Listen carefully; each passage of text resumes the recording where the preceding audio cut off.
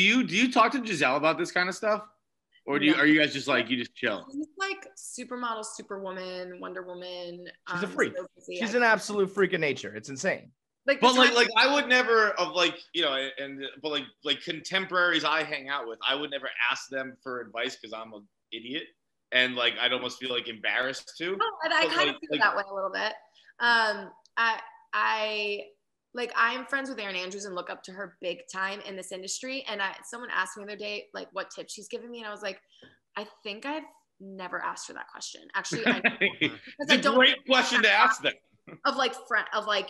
But that's probably why they're like friends with you. Like, that's probably why they like hanging out with you, is because it's like, oh, Camille comes around. She's not like asking for connections or whatever. But at the same time, I would maybe try to pick up a couple tips here and there from some of those girls. Yeah. They've done pretty well. I just love like watching on the air, but with Gisele, like, it's so funny that the moments that we have together, it kind of goes without saying that she understands like Tom's career. She knows that I understand how Rob's life works. And then, you know, what I don't understand is what it's like to be an international superstar supermodel who also has 3 kids and is Tom Brady's wife and has dogs. And okay, so the 3 kids is where you guys started to differ. I was gonna say, until that point, I know. So her career is freaking insane. I you know, it keeps me hungry to keep going.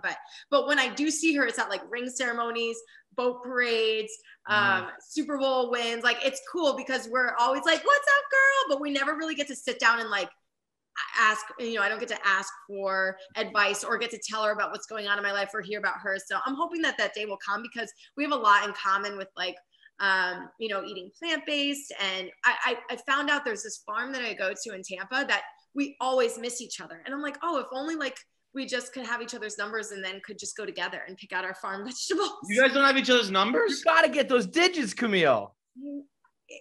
It's that moment when, like, for example, we were on the field and it was actually, we were having a conversation about like regular life stuff while the confetti was coming down. And then she saw Rob. She like wanted to see Rob. We like caught up really quick. And then she was about to be like, what are you doing after? You should come on this yacht. And I was like, about to be like, I don't have your number. And right before I did this, she's like, there's Rob. And as we started to walk over, she's like, let's go see Gronky. And I was like, okay. And we started walking over. Bad Boys for Life comes on. She's like, pull out your phone. I was like, that's what I was thinking. You know, they see each other. She gets pulled over with Tom. And you know, like, so it was this close. I mean, the video was iconic. That was fun to do. So. That's very funny. She calls him Gronky. Like, that's what Gronky poo. Let's go see Gronky, babe. I mean, that there's got to be some, you know, I don't know, talk to your agents or something. You got to get that number. There should be, honestly, okay, app idea. There'll be a good time. I mean, Rob has her number. So if I really want, I could just be like, Rob, can I have Gisele's number? So I could be like, let's go to the farm together today. Yeah, go pick out some tomatoes. Or no tomatoes. Whatever the fuck they eat over there. I don't know. Oh, yeah, they don't eat tomatoes. I don't yeah. What's your app idea, John? Celebrity app where like every celebrity is in the app.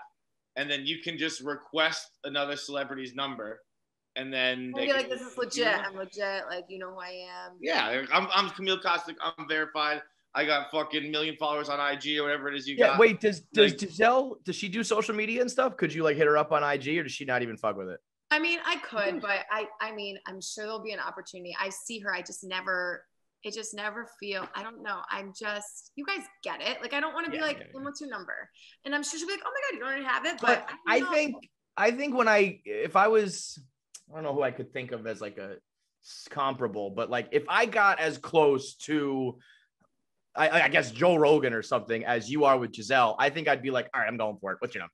Yeah, I need to. You're close enough, Camille. You're not like you are closer to Gisele than you are closer to like the new rookie model. You know what I mean? Like you're on that trajectory. Go get it. No, I agree. I think Camille, you're too close now, though. I think that you passed like ships in the night. Now you're too close to ask for a number. Yeah. Oh, like that would like she's too above that. She's too cool. Yeah, we're like, it'd be weird to ask for your number now. Like, we're friends. You know what? You're almost on that level of like, oh my God, I thought I had your number. Like, I guess I don't. I mean, it's been on my phone, and I thought I could text you whenever I want. I just haven't. I mean, it happened so fast. But whenever she said that thing about, after the Super Bowl, like, come on the yacht, and I don't know if she even said to me like, "Do you have my number?" or whatever, like whatever. And I was like, "Oh, you know what? Let me just. Oh, okay, Gronky. Yeah, well, let's go." You know? It was just so bad. 96% of you motherfuckers watch these videos and aren't subscribed. Shout out to the 4%. You are good people. 4% of people are watching our clips. That's about what the I would guess the breakdown of good people versus bad people in the world. Yeah. Good people versus bad people. Probably about 96% to 4. That's but fair. Be a good person. But it's not even. I'm not even asking you to be a good person. I'm asking you to push a button. Yeah, I'm asking you to click a button. Yeah, you can be a bad person still, but just click the button. You can be a piece of shit. Just click subscribe. 96% of you watch these clips and they're like, oh my God, that was a funny clip from this podcast. I liked it. And I'm just not going to help them out. The people who work to make it, the people who work to produce it, to post it, to upload it, and there's nothing from you. You're a bad person if you don't subscribe. Be a good one.